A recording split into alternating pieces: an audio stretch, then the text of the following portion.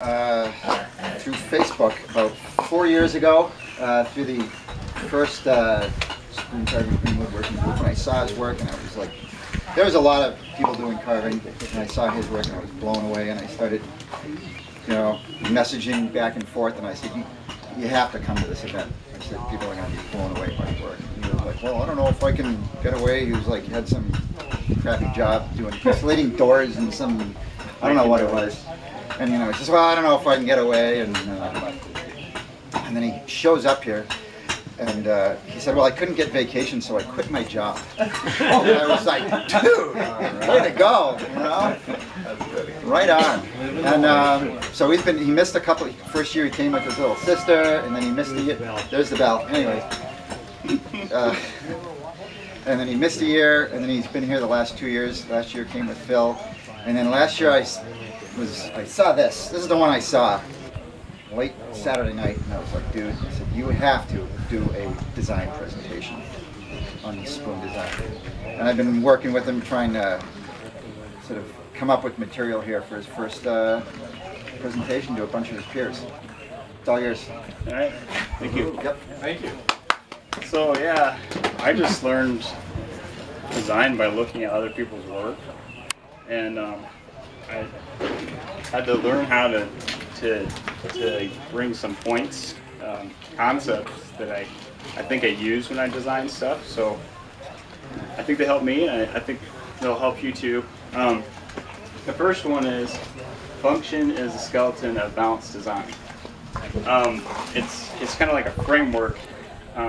It's not that you can't have like beautiful balanced design without function, but it just kind of constrains it and makes it something more balanced, more not like loud or exaggerated, I guess.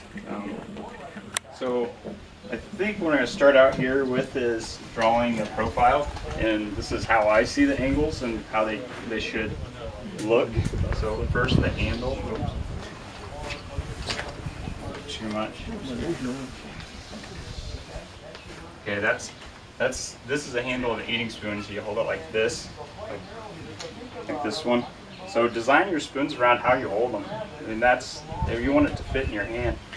And then I bring this angle down here for curve, and then it's this like that. So this is the top of my spoon. It's a little exaggerated. It would be. I don't draw it perfect the first time. I kind of carve as I draw, so it's kind of a process for me of getting the perfect curve and line. I just love flowing lines, but I can't really just draw them the first time. So if you had that issue, you can still make good spoons. It's just not going to be as fast. But I look at it as I'm carving while I'm drawing. So there was just a chip that I just took off right there. That I can know that I can go to that instead of just like looking at it and carving, get a better design faster that way. So that's the top, and I like the way I'm drawing it. It's kind of like this, but you're actually going to be using it more like this and scooping it out of a bowl or whatever. So I kind of think of it more like this, but so it looks a little flat, but that's quite a steep curve there. And you want that to get down into the bowl. If your bowl's like this wide, you don't want to like straight spoon, because it's not going to really get in there. And then for an eating spoon, you want it to be fairly shallow. I always end up drawing this a little deep, and then I come back and say, oops. Because if you draw it like this and then carve to those lines, now you've like got a spoon that you put it in your mouth and it doesn't feel right, and you're like, oh, well now I've got to carve all this wood and reshape it, and sometimes it just doesn't turn out right that way. So that's kind of maybe even a little too deep yet, but something like that. And I draw this stuff on the wood. It's not perfect like this, but the more I do it, the closer to perfect I get.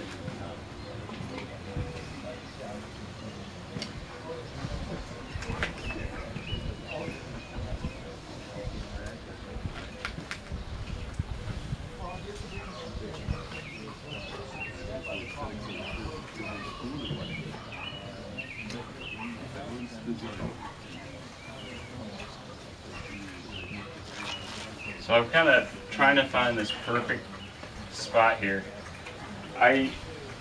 When I started to do this kind of thing here, it's kind of, it really comes from silverware. A lot of silverware has a shape, and Del Stubbs years ago told me to look at the silverware you like. I mean, it's not wood, but it's still, if it feels good in your hand and everything, then copy it. There's no reason not to. Anyways, this on silverware right here is about this thick.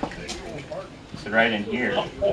And if you hold it like this, there's, here I'll pass this one around. I brought this one. This was kind of a test spoon. It's not finished. It's out of Mulberry. If you have Mulberry, it's a really good, easy carving wood, and it's easy to find on fence rows and stuff. But I'll pass this around because this right here, in my hand anyways, it might be different for everybody's hand, or I mean I know it will be, so it might not fit exactly in yours, but it fills this space right here. And it doesn't look like a triangle, but this right here, when you do it this way, a cross section of approximately like a triangle. So like, that's a triangle there, but then I've got it rounded off here, and rounded off here, and that's upside down, upside down, but yeah, like this. So yeah, just pass it around and fill it, and you kind of get an idea of what I'm talking about. And then I like this line down here to mirror this line somewhat. I just like the way that looks. So anyways, back to skeleton and framework. Okay, so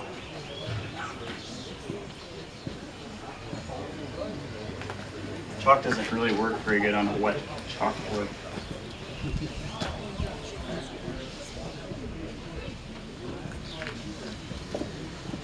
Okay, so what I'm trying to say here is the skeleton is that the function and the way it constrains this curve here. I could make this curve like that, I guess you'd say rose molding's got the really pretty curves and stuff in it.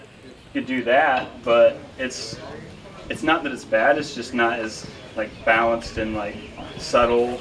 And so if I can't really go any further with this curve without starting to make it uncomfortable to use. I'm starting to change the angle between here and the way you hold it in your hand, like this. What I found is I see a lot of spoons that are really flat, and so it's just not. It has to do with how your wrist holds it when you hold the bowl level. Does that make sense? Like, so you're got something liquid in here, and it kind of puts your wrist at a neutral position, so it's comfortable.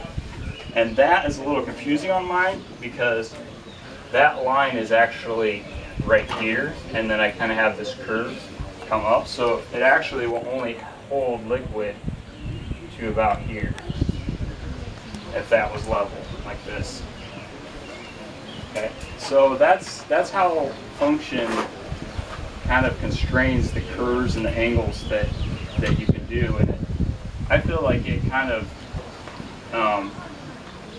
brings balance to form. It's not exaggerated, it's not loud, it's just kind of, it's there, but it's subtle.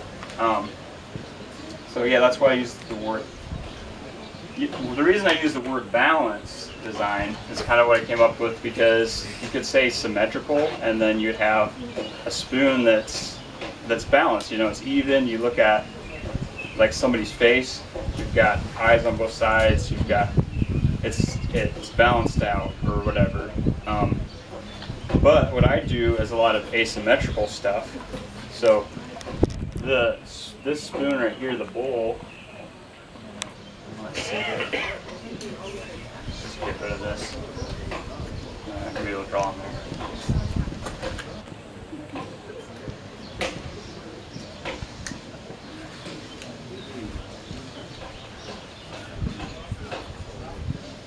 So the end of it is asymmetrical. So now this is a right-handed spoon, and you scrape like this with it, the front edge, and then I can drop this, oops, I can drop this down a little bit. It's kind of something hard to get perfect.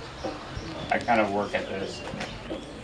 You don't want it to be too far off, because then it starts to feel funny. And then this angle. So it's not symmetrical, but I think I'll pass the spoon around and I think you'll see there's a lot of asymmetry in here, but it still feels balanced. It doesn't feel weird or, you know, like you see like surreal, like paintings or whatever. There's something to that, but it's not something you really want to pick up and put in your mouth, because it's just kind of weird and out of balance. So I'll pass that around too. So that's the first point. Yeah. Did everybody get that, or make sense? Okay. So form is the art of line.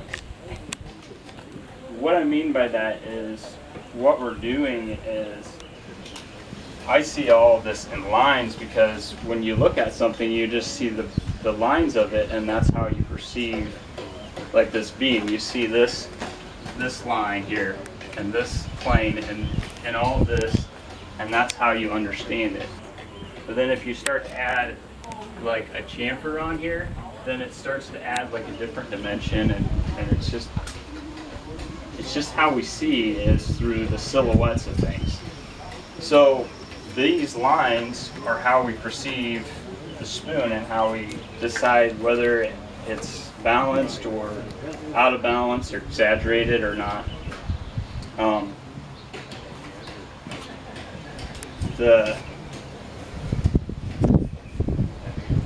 thing that's really great about carved spoons is we can add a lot of extra lines, like I said, chamfers and stuff in here, and I actually like bring this one over here, and that adds dimension to the spoon that wouldn't otherwise be there.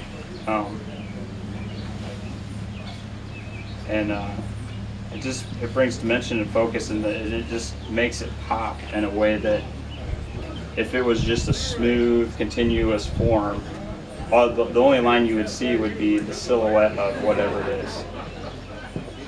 So that's what I'm talking about in this.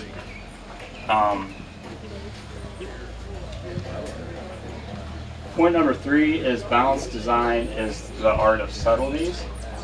And what I'm talking about there is, I've already kind of talked about it, like there's exaggerations of lines and stuff, and what I found when I was trying to duplicate some of Billy's work or whoever's work that it was inspiring to me, it was really easy for me to see that line and be like, wow, that's really cool curve or detail, but then I kind of tended to exaggerate it when I was first learning, and it wasn't a great design. It was just an okay design. But as you start to focus and get to like the subtle differences in angles, I brought this one because this is actually, instead of just being like straight down here, it actually is scooped out, and that just adds like this, it just changes it. It's a subtle difference. So I'll pass that around. But there's also subtle details, and I asked Nick, I noticed on Nick's glasses he has these little rivets, and they just pop because they're just a different color. So I don't know if everybody could see them, but they're just like a little tiny detail that makes it from just like a plain black frame to something that has just a little bit more and makes it kind of a great design. So that's what I'm talking about. You need to bring your spoons from just good to great. Start looking at the subtle differences in details and angles. Like I said, if this was too much of a curve, it would just kind of put the design off. Oh yeah, this is something I made when I was thinking about it, and we can pass this around. This side is different than this side. This was just like a straight in cut, you know, you just think, I'm going to do a chick carving, so I'm going to straight in. This side I thought, I'll add a little curve to it, and it's just that little curve that makes it yeah, this is something I really like, so I'll pass that around too. So yeah, that's what that's basically the concepts. I thought I'd talk a little bit about how we achieve those things that we inspire to do. I'm actually going to look at my notes for this. I had a good point here. I can't remember how I said it.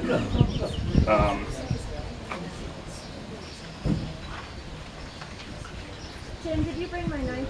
My butter knife? No, I didn't bring that. No, it was the one that Heather did, and it kind of showed how it looks like if you just round the edge over instead of putting chamfers and stuff on it. Okay, so to achieve balanced design, you need a combination of knowledge, inspiration, and skill. Inspiration is just like looking around and just, you know, you see something beautiful and you just kind of, wow, this is great. And you just, I don't know that you necessarily copy what you see, but it just kind of can bring it into your work by just being inspired by it.